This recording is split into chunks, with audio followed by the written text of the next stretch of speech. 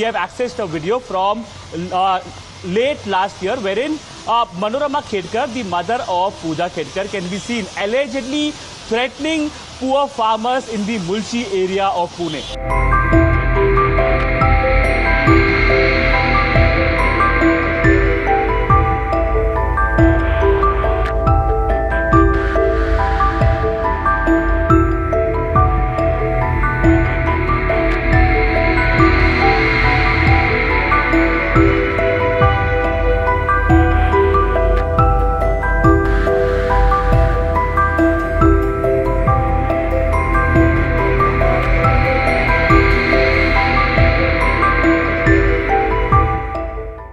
Acres of land have been owned by the Khedkar family.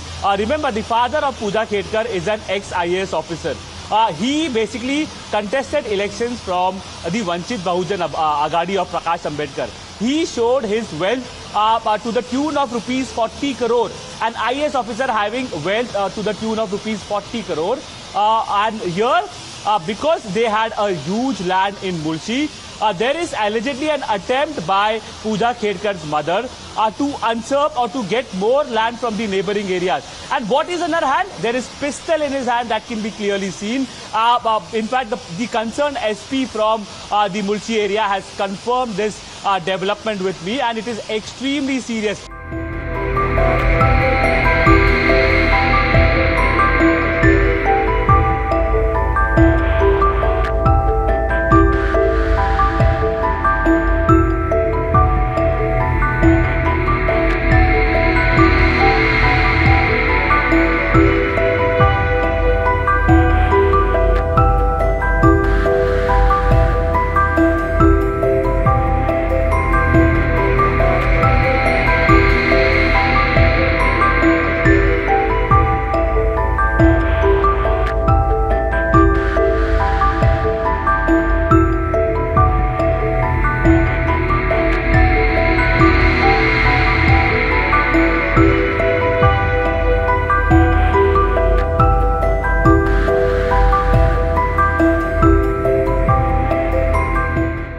Here, Puja Khedkar, who's been accused of fraud, who's been accused of using a red beacon on her private Audi car. She's using an Audi car.